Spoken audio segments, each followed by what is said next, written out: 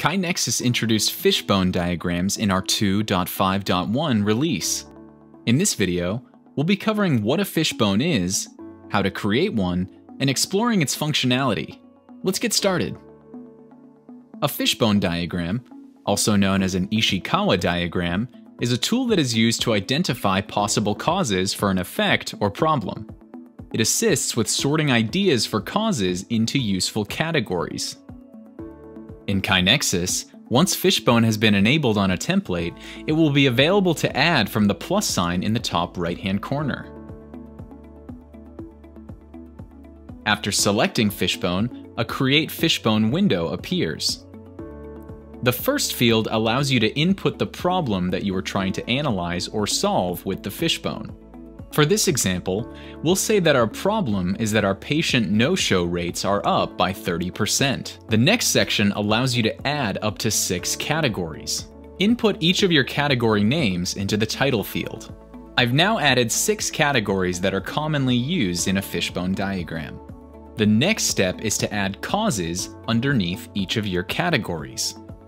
To add an item that already exists in KaiNexus as a cause, you can search in the Start Typing drop-down menu. Select the item that you'd like to add as a cause from the results, and it will be added as a cause underneath your category. To manually add a cause, you can click the plus sign, which will give you an empty cell that you can type into.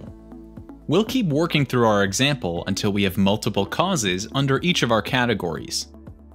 Once you have finished filling out your Create Fishbone window, be sure to click Save.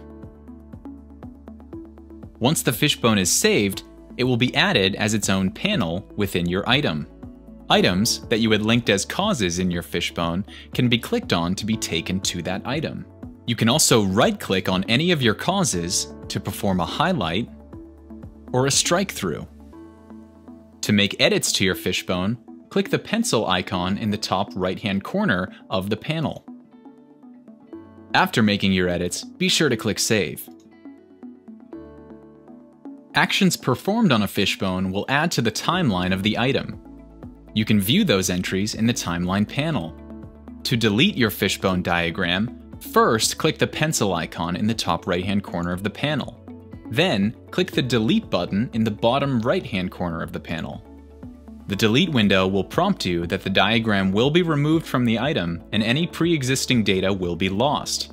After checking I understand this cannot be undone, you can delete your fishbone diagram. That wraps up this video on how to create and work through a fishbone diagram.